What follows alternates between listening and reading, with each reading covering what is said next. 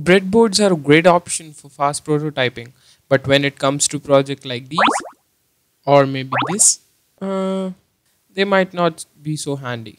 Same is the case with perf boards, so there comes the need for printed circuit boards. So let's get started.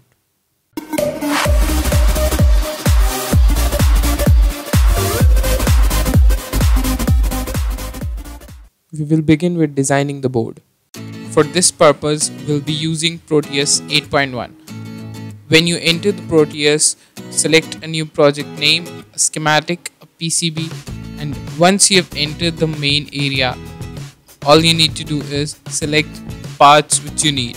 As we're making a 5V power supply, we need 7805, some passive components, and some capacitors.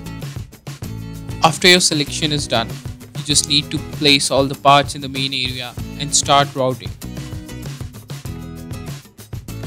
Once you're done with placing and routing all the parts, now it's time to build the PCB. Enter into the PCB layout, make a board edge, and then place all the parts as you wish to.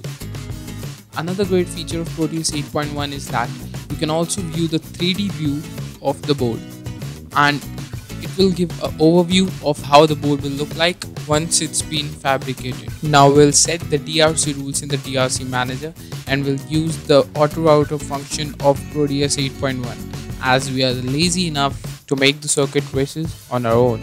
And voila, our board is complete. Once we have completed the board, now it's time to print this thing out.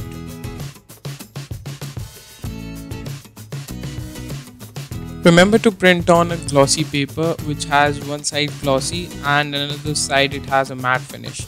It is the same paper which we print our photo on. I had an old paper lying around, so I used that. That's it for this video. See you next time. Goodbye. Yeah.